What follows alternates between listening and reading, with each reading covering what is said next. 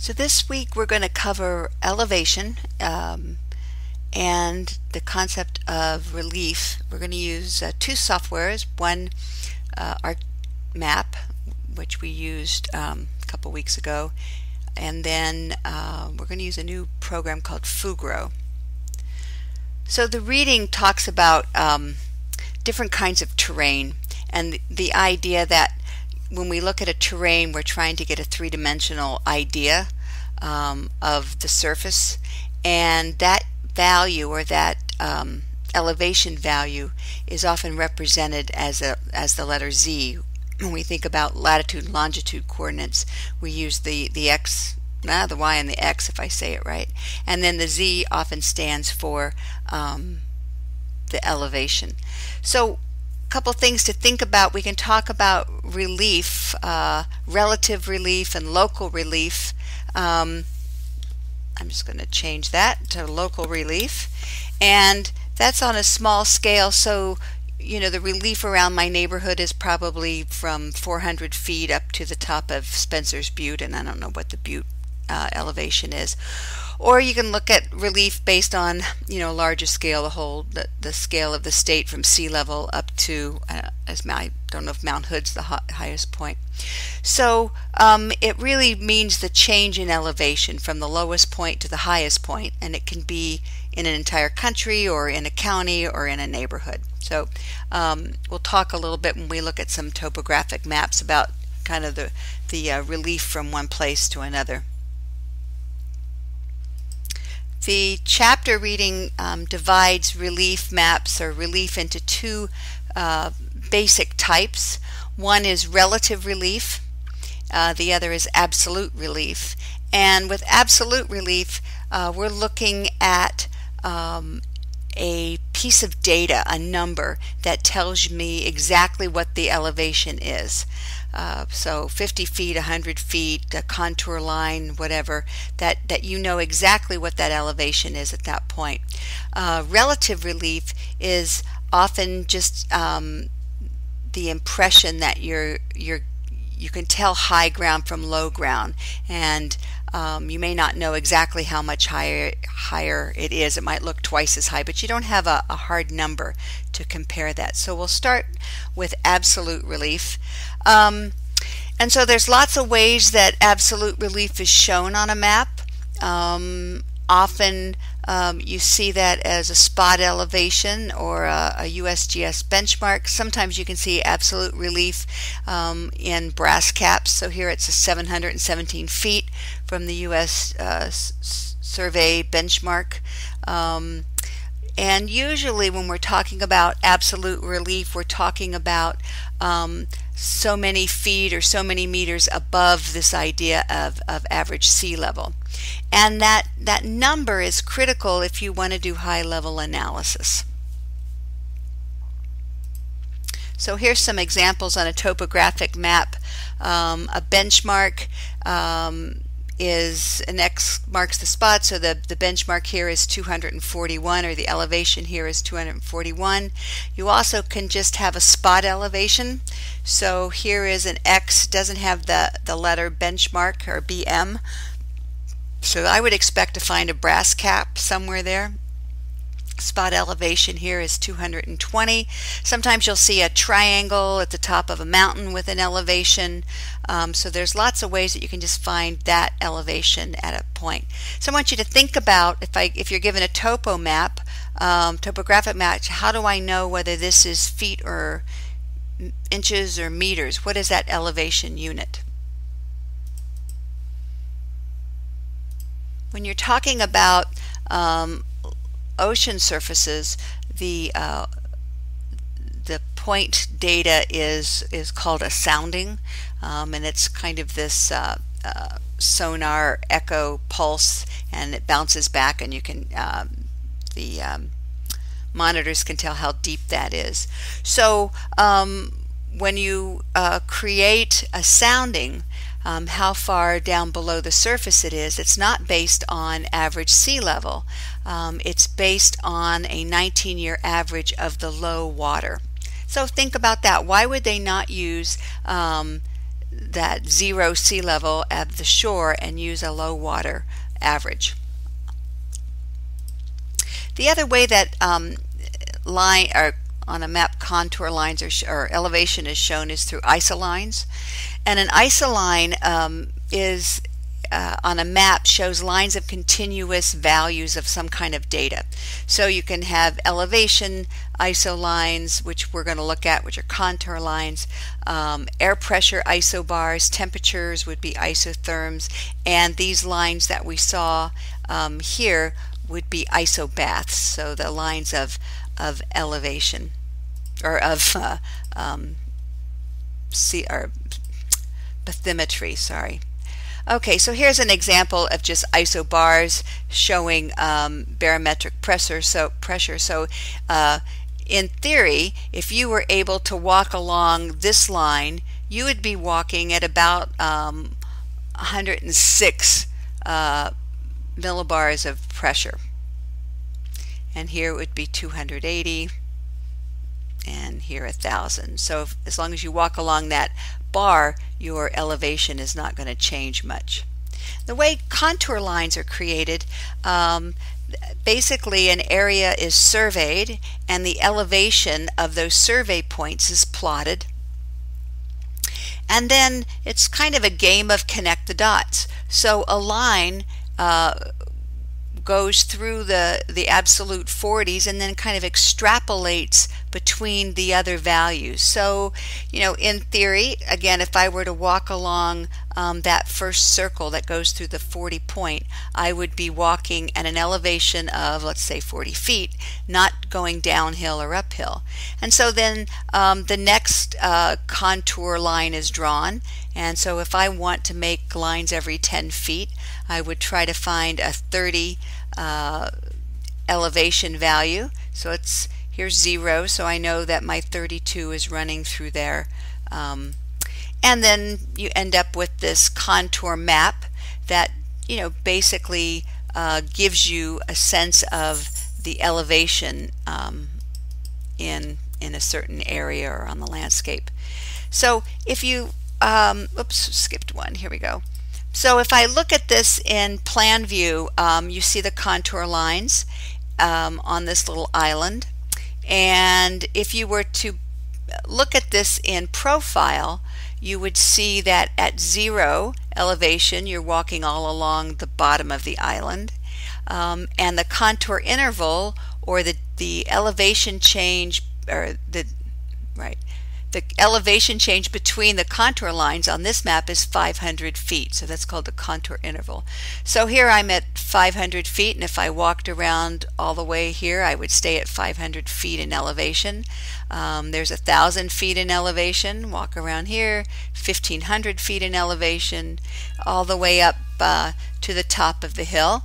And you can see that the contour stops at 3,000 feet, but the actual elevation of this little mountain is 3,047 feet. So there might be on a topographic map a little triangle or some kind of spot elevation marker. The other thing you notice on this map is that these lines are farther apart. So I have to walk farther to go 500 feet in elevation than I do right here. And you see that in the bottom right hand map where the contour lines are very close together, which indicates a steeper surface than on the west side of the island where the contour lines are far apart, which indicates a more shallow surface.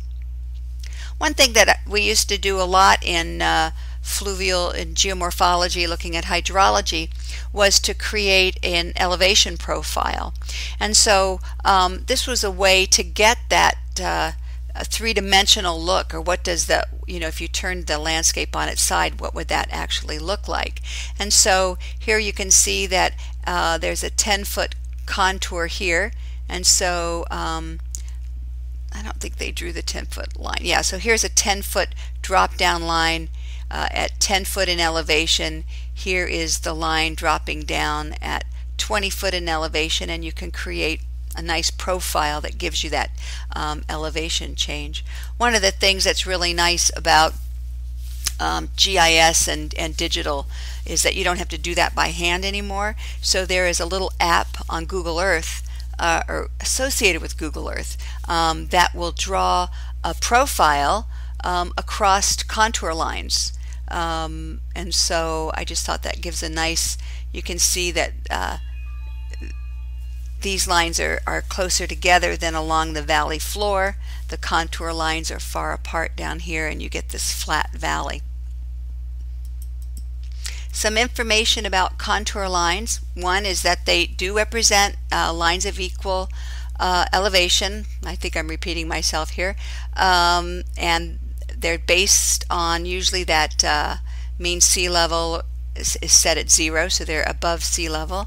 And then the contour interval indicates how much elevation change between those contour lines. Another thing to think about is that contour lines are closed features. So on this map, I see this 350 foot, I'm assuming this is feet, contour line, and I can follow it all the way through Franklinville, under the highway, and it closes back in on itself. And then if you look inside the town, there's a lighter contour line that closes in. If I look down here at the bottom of the map, I drew a little blue contour line. If I were able to put the map that's adjacent to this, I would be able to connect these contour lines and they would be continuous. Another feature about contour lines is that the shape of the contour gives you an indication of what direction, up or down, you're going. So sometimes you might get a piece of a map or zoom in on a map, and I can see that this is 3,000 feet, but I may not know that this is lower elevation. One way to tell that is that the curved the gentle curved lines tend to point downslope. And then the opposite of that is that the pointed lines point uphill. So the point of the V is pointing uphill. This is a great tool when you're trying to decide if I know this contour line, what is this next one, and I'm not sure if I'm going up or down. So, and this is due basically to that cutback from erosion. It creates that upside down V. Sometimes you can look at the shape of a slope from contours, and you can see that right here, the lines are closer together. It's pretty steep, and then at the top of that slope they spread out, so it's a little more gradual. There are several special kinds of contour lines that you need to be able to identify. The index line is the bold line and often has the elevation value. So this 300, and again I'm assuming it's feet, this 300 foot darker line is the index line. And then the other contour lines in between are called intermediate lines. Often this is a darker brown, thicker line, and these are lighter brown. You also could find supplemental contour lines on your map. So there's a dashed line that has a supplemental, and it will tell you at the bottom of the map what the contour interval is and what the supplemental contour interval. So you see contour intervals a lot when you have very little elevation change. So if you look at some of the maps of the Willamette Valley, you'll see often two types of supplemental lines. One could be a 10-foot supplemental line and the other could be a 5-foot supplemental line. Oh, I renumbered here. That's not helpful. We'll leave it for now. The fourth type of contour line is called a depression. Indicates kind of a change in elevation into a hole or into you see them a lot in karst topography or in caves. And these are indicated by little hatched lines pointing to the inside of the contour. So when you try to read the elevation on a contour depression, what you need to know is that the first depression line is the same elevation as the unhatched line. So basically what it's saying is that this 1,200 foot elevation it stays 1,200 feet until it gets to the edge of this second interior 1,200-foot circle, and then it begins to lose elevation. And the contour interval for depressions is the same as the contour interval for your regular contour lines. And so here's an example just showing some supplemental contours here. So all of those show absolute relief. Even though the contour lines are extrapolated, this gives me a number to work with. And then the other kind, we'll talk about another kind of absolute in just a minute. So I'm going to switch now to relative relief. And relative relief really just gives you a context or an idea of what's higher. And it also will often provide a three-dimensional effect. So you see that in shading, in raised relief maps. And that gives you the idea of a planimetric perspective. And that has special lighting and shading, so it makes it appear as if you're looking at an object from a higher angle or from a plane. And you see this a lot in globes. You can have three-dimensional globes or globes with relief on it, and it gives you a general sense of hills and valleys, and they help people kind of get a sense of just kind of visualize the landscape. One of the things on a globe is, in order to see that elevation, the exaggeration or the Z value has to be so much bigger than it is in the real world. You also see this idea of relative relief in relief models. So I can tell, that the valley is lower and the mountains are higher because I can physically see that. I don't have any information that tells me, is this 2 times higher or is this at sea level? I don't have any information on that. So they're just good to give you a general perspective. You also can see raised relief on some topographic maps, and then you see shaded relief cartographically, where if you touch this you wouldn't feel any elevation difference, but the shading and the shadows give you that sense that the center of the United States is flat. I see a mountain range here, and I see the valley in California, the Willamette Valley, and the rest of it's pretty crinkled up. And then you can get very clear, very distinct hillshade renderings. This is a digital map that used a hillshade effect, and then it very effectively used a little bit of symbology to show other features on the landscape. One of the really nice things about this map is that there's a small inset map that kind of shows you where this is. One of the bad things about this map is if I don't know where St. Mary diversion facilities are, I don't know what state, what county, that would really be helpful in the map. Also, I think the north arrow is too big, personally. Okay, so sometimes you see a combination on maps. So here is a map that gives me absolute relief. There's contour elevations. Here is a spot elevation for the top of Mount Helen. I see some index lines. There's the 12,000 foot index line. And I also, this map has been shaded so that it visually gives me that sense of elevation and change. Here's another example using a tinted color map. Excuse me, with hillshade effect very effectively, because it really does show the canyon here, but it also has contour lines that would give, and spot elevation that would give me absolute elevation information. And my own personal favorite is this map of Crater Lake, which again shows contour intervals and contour lines. There's some spot elevations, water depths, but also shading. that shows at Munson, you can see this ridge, and at the Kerr Valley, you see the shadows that really show that ridge. So up to now, the data that we have been using, that you've been adding and creating, has been a type of data model called a vector data model. And in ArcGIS, vectors are points, lines, or polygons.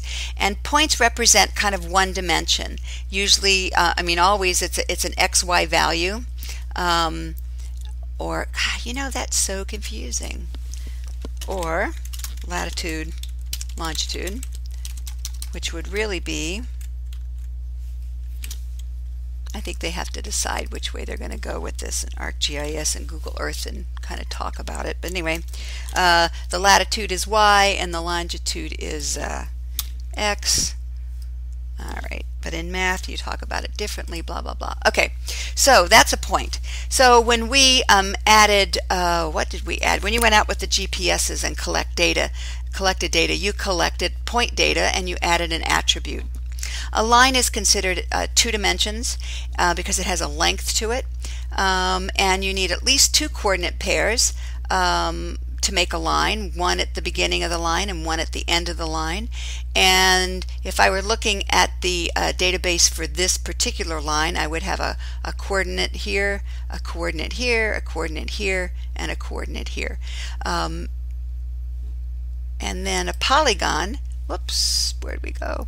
A polygon has at least 4 coordinate pairs. It has the beginning coordinate pair, and then the last coordinate is the same as the first coordinate, so it closes the circle. And so if I had a triangle, I would have 3 vertices on a triangle, but I would need 4 coordinate pairs to indicate that that triangle closed. And a misconception with the kind of new GIS folks is that they think of a polygon as being a regular feature, triangle, square, hexagon, blah, blah, blah. But a polygon just means a closed feature with at least 4 coordinates. So this is a perfectly beautiful polygon. The data that we're going to use in the labs today, we're going to use some vector data for roads and for urban growth boundaries. But the data that we're going to use to create elevation and relative relief is called raster data. And raster data is based on the idea that an area is covered with a grid, and the grid has an origin, so it's the beginning of the usually the upper the northwest corner of a grid is the origin, and it will give you the X and the Y location for that point. And then a raster has information about the size of the cell and how many rows and columns. So if you have that information, you can build an array or a grid. And each grid has one value associated with that. So in a digital elevation model, which is a raster file, each cell has one value, which would be the elevation of that cell. And that cell could cover a 1 meter square of the Earth's surface, where it would have a very high resolution, or it could cover a 10 meter square, and so, or it could cover a kilometer square. I've used some data that was climate data, and it was average temperature data for each square kilometer of the Earth's surface. So that's very coarse resolution. So you can imagine that when you get raster data, you're getting kind of an average over the surface, and that average is given one data. You can also have rasters that show type of vegetation, so that each cell would be given the predominant vegetation type for that grid. But we're going to work with digital elevation models, and these data give you absolute relief, because if I click this square with the information tool or the identify tool, I'm going to get a value for elevation for that square in the data field. Let's see. So they represent, you can model them this way, kind of this 3-dimension shape. So if each of these squares, I wish they had put a number on these instead of a color, but digital elevation models are a continuous surface, so everything on the Earth's surface has an elevation, so it's not like a road where you can be on a road or off a road. Elevation, temperature, air pressure, these are all continuous values. So this digital elevation model then could be represented in ArcGIS with a shading effect that would give it this three-dimensional relative relief look. And so here's an example. If you stare really closely, you can see each of these little grids is a little bit different color. And if you click the identify, this grid was 515 feet, and this grid was 513 feet. So we use DEMs to derive other raster products. And so you're going to have a DEM provided for you of Eugene and Springfield, and you're going to create a 3D relative relief effect using the Hillshade tool. You can also create other rasters from a DEM. You can get slope, aspect, you can create stream flow channel hydrology with a DEM. So they're really important tools for analysis. And I had a really good slide somewhere about uses. Hold on, don't look, because I'm going to, wait, I'll pause. Yeah, here it was. I skipped it in the beginning. So we use terrain and elevation lots of ways. Just for wayfinding, you know, I need to kind of look at a map and say, okay, where's the high point, where's the low point, where am I, you know, where am I going? I can see that peak. The absolute elevation is not going to matter to me if I'm just wayfinding kind of in general. But we need absolute relief to calculate other important aspects of geography, such as I need to know the runoff, so I need the slope in order to figure out the speed. To calculate erosion or predict how much erosion, again, I'm going to need slope for that. To figure out stream flow, I'll need slope, and I'm going to get that from a DEM. Urban planners use ground slope to figure out stormwater runoff. When we try to site a solar panel, wind turbine, water energy dams, you need to know elevation. And then they're used in resource planning and just kind of general planning. So we use these relative and absolute relief models all the time. So on the left here is a hillshade that was created from a digital elevation model. And there's two here. One, you can see, has a very high resolution. Each grid is a half a meter. And on the right, it's a little choppier, it's a little less clear, and the resolution for this DEM was 10 meters. So I think you're going to be using, I don't remember now. You'll have to look. Actually it's 32 feet by 32 feet. Oh yeah, so that's 10 meter. It's derived from 10 meter DEM. So why is this one so much more clear than this one? Well, the one on the left was created from a newer technology called LiDAR.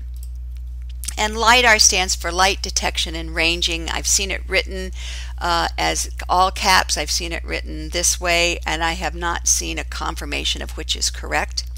But LiDAR is a technique of active remote sensing. When we take photographs, we're using passive remote sensing. We're actually using some kind of light source, solar energy, to reflect images. Active remote sensing means that we're sending out some kind of signal, and with LiDAR we're sending out, an airplane is sending out a laser pulse, and with that it has GPS location information, and it's collecting the bounce back or the scattered light.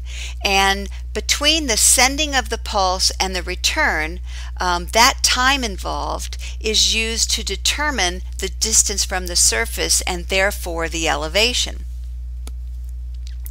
So LiDAR sends out about 400,000 pulses of light per second.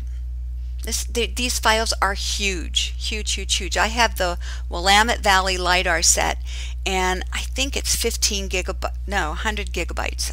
It's huge. It's just gigundous. So when we work with LiDAR, in this class we kind of find little pieces of LiDAR to work with. But what LiDAR will do is provide at the very base level the lat, long, and the elevation. It will also kind of send out the intensity, and from that information the often data vendors that provide LiDAR will separate those pulses into the ground hits and all of the highest hits. And the ground hits give you kind of the bare earth look. So I'm going to flip here to Mount St. Helens. This was a bare earth model.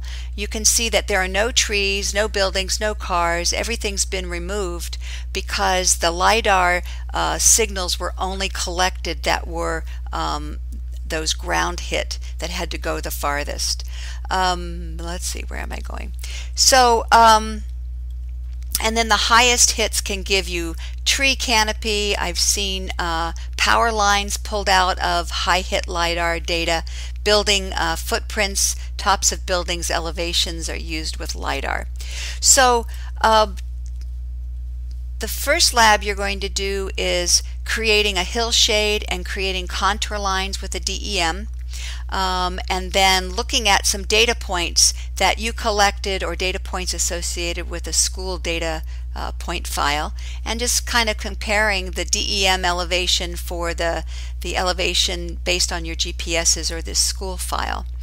And then on Thursday we're going to look at some LiDAR data using a program called Fugro, which will let you look at the LiDAR point cloud. So all of the data that's collected by LiDAR is considered a point cloud, and you'll be able to symbolize it into elevation ranges and data types and create just a really beautiful profile.